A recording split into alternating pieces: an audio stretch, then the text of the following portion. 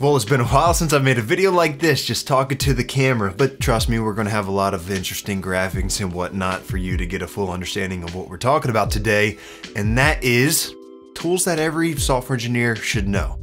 We're gonna be covering a lot of the basic tools that basically you use throughout the entire software engineering workflow. Some you may be using, probably are using, but we're going to be talking about why they're important and more that they can do that you may not know about, and then some more specific tools that should really help your workflow. So I guess let's get into it. Tool number one is your text editor IDE, whatever you want to call it. There are some differences, but this is your Visual Studio Code, your JetBrains IDEs like PyCharm and IntelliJ IDEA, Eclipse for Java, and you get the idea. It could also be Vim, but let's get real. Vim users are the type of individuals that take the last coffee out the pot, put it back without turning off the burner. I don't associate myself with those people. Every chance I get, a Vim user, gotta take my jabs. I guess now would not be a good time to tell people that I primarily use NeoVim for... IDEs allow you to write, test, and debug your code very easily. So you're able to have your entire project in there. I'm sure you understand this. You have all of your files. You're able to run it, compile your code, test your code, debug your code, run your code, see how it works. Typically there's some sort of terminal in there or console so you can see how it works, output, whatever it may be, and you can run it directly from there. But there's a lot more to an IDE that meets the eye. For example, when you're working in a team, you want to make sure that all of your formatting and style guidelines are consistent within the code base. So how do you do that? You set those up within your IDE, so every single time you save, it saves in formats and styles your code to be consistent with everyone else on your team so the code base is uniform.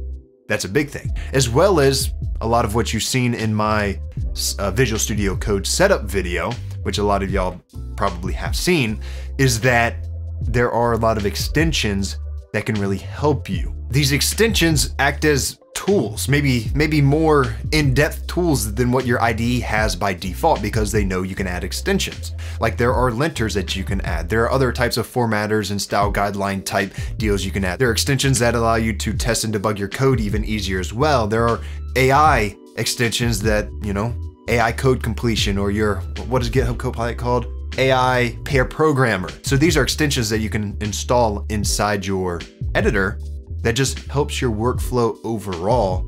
And that's why it's important to pick the right IDE and figure out how that can help you. Because at the end of the day, it's a tool. You want to make sure it looks pretty, sure, but make sure it can help you do what you do, coding, as easy as possible. Break down all the barriers. That's why the IDE that you choose is very important. The next tool is a version control system. So version control, basically most of these systems will be based on Git. Git is version control, basically. But the platforms that you'll be using will typically be GitHub or GitLab or Bitbucket. There are other ones as well, but those are the three that I have primarily used in the past. And basically what version control is, back in school when you had to write an essay, you had to have the plan, and then you had to have the rough draft, and then you had to have the final draft, and then you realized that final draft wasn't as good, so then you save as a new final draft version 2, and then, you got to mess with something there, and then you have a save as a final draft version 3. Well, now you have 5 versions of the same article, or same essay, whatever. You have all of those, and that's basically version control, because you can reference each individual version of that essay from conception to where you are now. That is the idea of version control, but it automatically does it. Every single time you do a new commit, well, you can always revert back to the previous version, or however many versions back that you want to go, not just the immediate previous. And that's very important, because if you completely break the code base, okay, well, let's revert back for now. Make sure that's in production, which you shouldn't be, pushing broken code to production, but everyone's broken a code base or two in their day. But then you can go ahead and figure out how you broke it. So that's one of the benefits of a version control system. So it allows you to revert to previous versions, but overall it manages changes to your code base and allows you to collaborate with other developers, whether that be open source on something like GitHub public repositories, or it can be on a private repository on any of these platforms that I previously mentioned within your team. For example, at my old software engineering job, and trust me, I can really go into depth about this, but I'll try to keep it as simple as possible. In my old job, our version control system had multiple different branches. So we had development branch, we had test branch, and then we had a release branch. And these would all push to different servers. So the development branch would push to the development server. And that is where all of the code that you're working on, I'm working on, he's working on, she's working on would all come together. But before it would all come together, we would create feature branches for whatever task you're working on would be its own branch. So that way you can not alter the code base that we're all working on until later when you all, you commit and then pull all of those feature branches into the development branch. So that's the overall idea of how the development branch works, and that's where all of your code comes together. And then obviously you build it on your local server, but the development server allows you to test everything with everyone else's code on the development server. And then once all of that is done, typically at the end of your sprint, you will push it over to your test branch. And that test branch is basically your quality assurance branch. It pushes up to that server that then your client or your quality assurance testers, your beta testers, whoever it may be, will try to break your code. And if they break it, well, you got to fix it. If not, then for your next release, you push it over to the release branch, which builds to the production server. And that's basically your final application. That's your build application that they use in the real world environment. So to be able to do all of that neatly and nicely is very dependent on a version control system. CI/CD, or continuous integration and deployment, is the next tool. This is your Jenkins or Circle CI or Travis CI, or I know GitHub has their own CI/CD if I recall correctly, although I haven't used it. No, I think I've used it once. Anyway, the idea is just automation. It automates your build, test, and deploy processes. So in other words, it makes sure that your code can build properly. If your code is broken, something's wrong, then it's not going to build properly and you don't want it to break elsewhere. So that's what that aspect is for. And then it runs all of the tests that you hopefully wrote for your code and make sure your code passes all of those tests. And then it can deploy it to, like I talked about previously, your development server, your QA server, or your production server. I don't really know much more to talk about the CI/CD. Sometimes less is more, and that's really all you need to know. It automates that process so you don't need to do it manually. CI/CD. And of course, when you're building a project, well, you kind of have to manage that project. And then you have issues and you have to track those issues. So this is where your project management issue tracking software comes into play. So this is your Jira or Notion or Trello or Monday.com. Some are more specific to software development than others. Some are more customizable, like Notion. When I was a professional software engineer, I used Jira.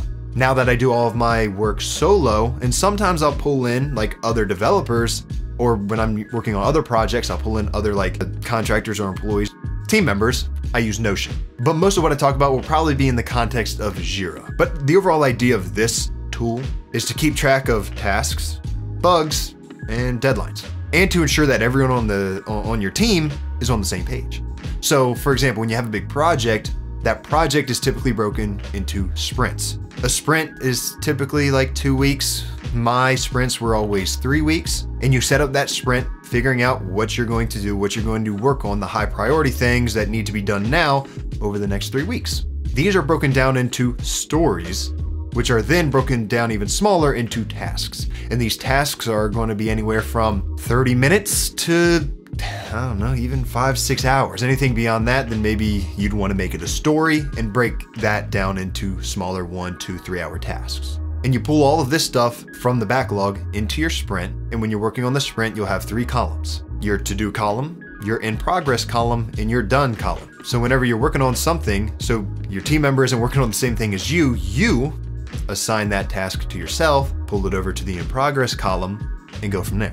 Now you know what you're working on, everyone else knows what you're working on, and once you're done, you do it over there, and obviously you use a version control system in the feature branch, push that over to development branch, move on to the next, you get the idea. It is incredibly important, issue tracking, project management, to make sure everyone's on the same page and no one's working on redundant things, and everyone is working on the priority. And then the final, what I'd say more broad tool is a code analysis software. So I always used SonarQube. There are plenty of other ones out there.